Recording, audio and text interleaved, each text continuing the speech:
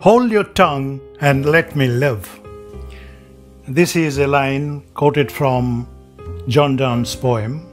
We are not interested in the poem here. We are interested in the structure of this line. You too try to analyze this sentence and try to see if it is exactly one sentence or there are more than one sentence here. Choo choo chee chee, choo choo chee, how many sentences can there be? You try. I'll come back to this issue later. Good evening, everybody.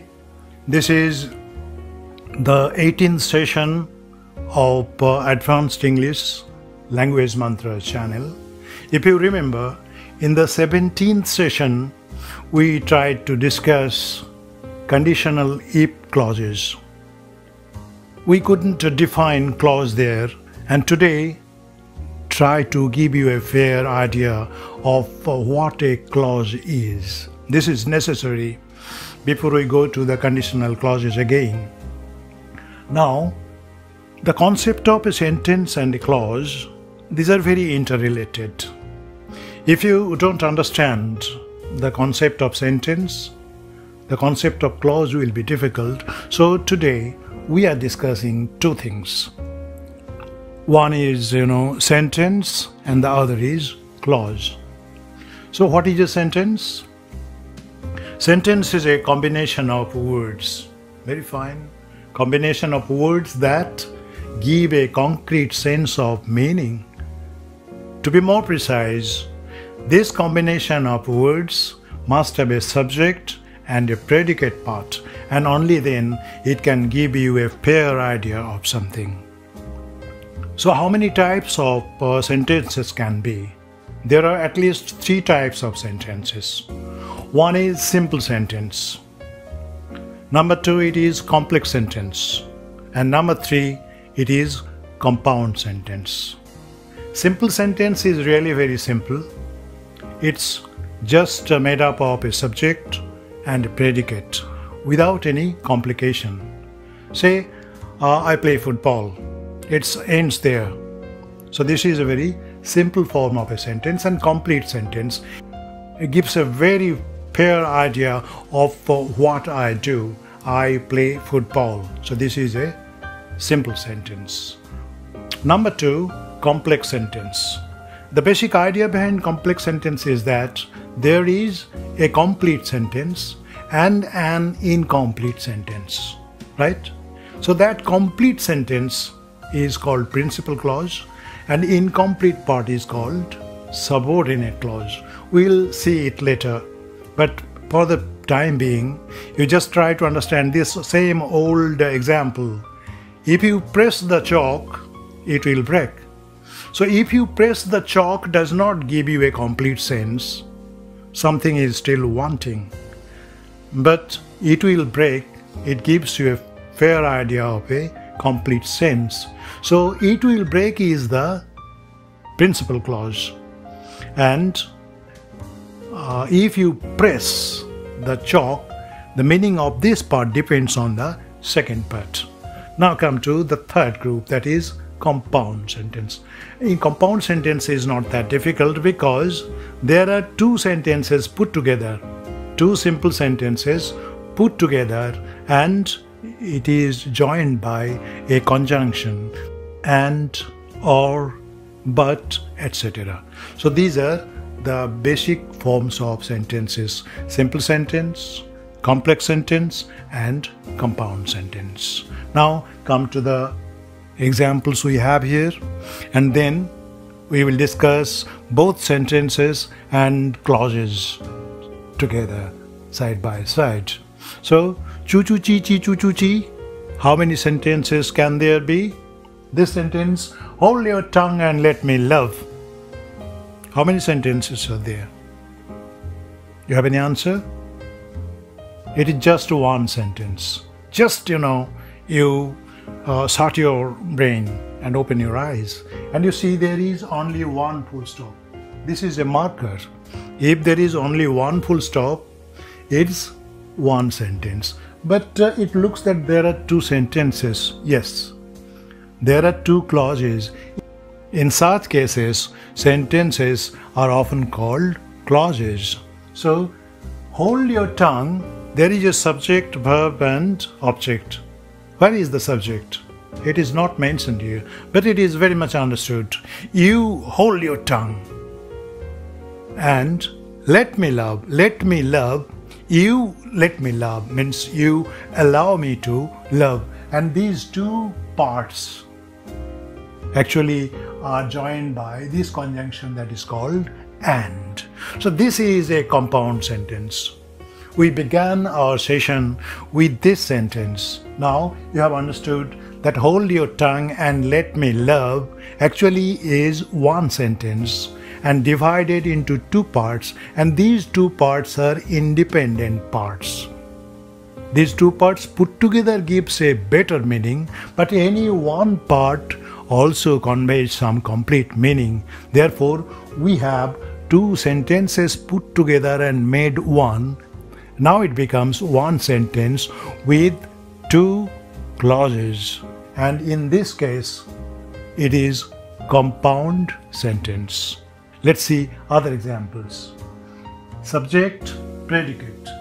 And in predicate part we have verb, object and other elements, modifiers or other phrases may be there. Now, subject and predicate. Jim loves chocolates. This is a simple form of sentence.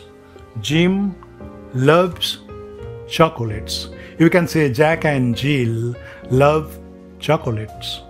In that case, Jack and Jill together make a subject. Two names, do not mean that they are two subjects. No.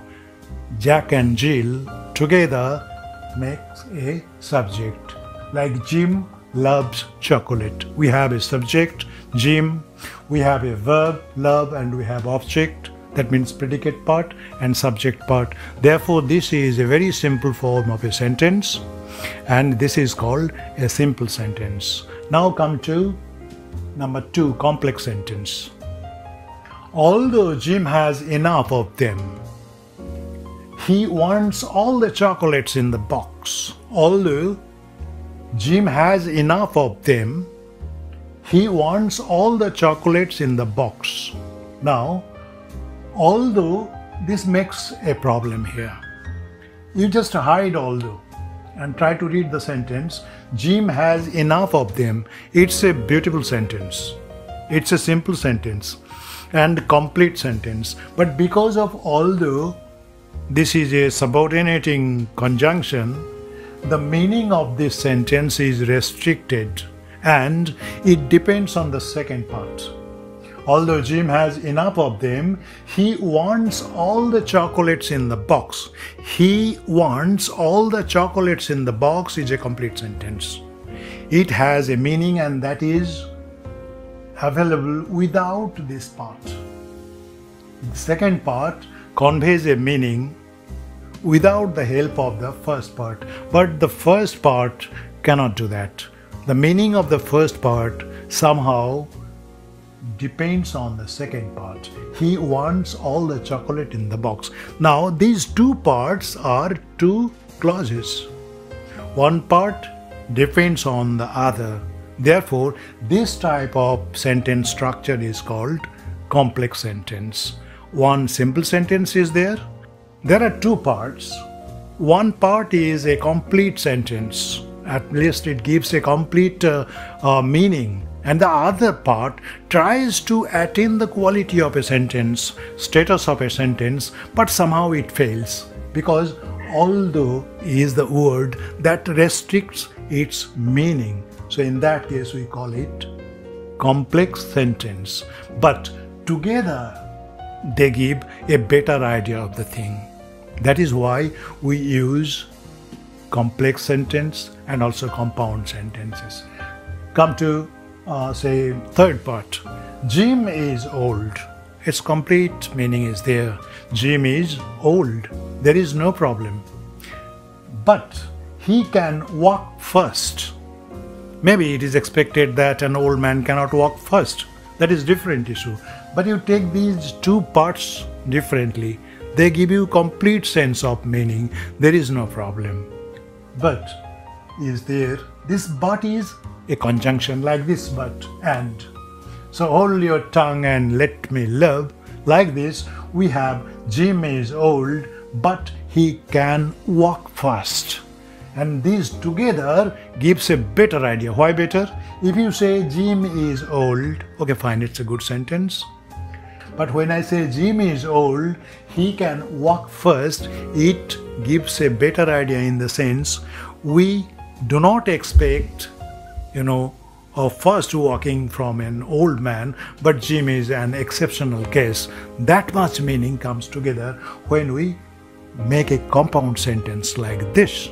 So this is what we have. Now you have clear idea of a sentence. This is simple sentence, this is complex sentence, and this is compound sentence. And clause, one is subordinate clause that we get here. Jim has enough of them. This part actually derives meaning from the second part. So this is subordinate clause, and this is independent clause. Two independent clauses or two principal clauses coming together joined by but, this is called compound sentence. So one is simple sentence, only one part is there. Then complex sentence, there are two parts. One is principal clause, the other is subordinate clause. And this is compound sentence. We have two clauses. Two clauses are well equipped principal clauses. So you have three types of sentences and two types of clauses. And we have one other small aspect to deal with, that is phrase. Phrase is also a combination of words, but phrase does not give you a very lengthy sense. It gives you small ideas and it adds to the meaning of the sentence. For example, say, once upon a time there was a king. So there was a king is the main sentence, and once upon a time, this is a phrase. It adds meaning to the main sentence, but it is not absolutely necessary. Without once upon a time, there was a king is a complete sentence. So here we have a sentence, all the chocolates in the box. This in the box is a phrase. So phrase is a combination of words, more than two, and it gives some small ideas to give a better meaning of the sentence, but not essential part. So combination of words can be a phrase, combination of words can be a clause, and combination of words can be, a sentence also. So this is what we have to discuss today, and I think you have some idea of clauses and sentences. So watch the video carefully, and if there is any confusion, please don't forget to write to us, like it, then share it. Have a nice time. Thank you very much. Bye.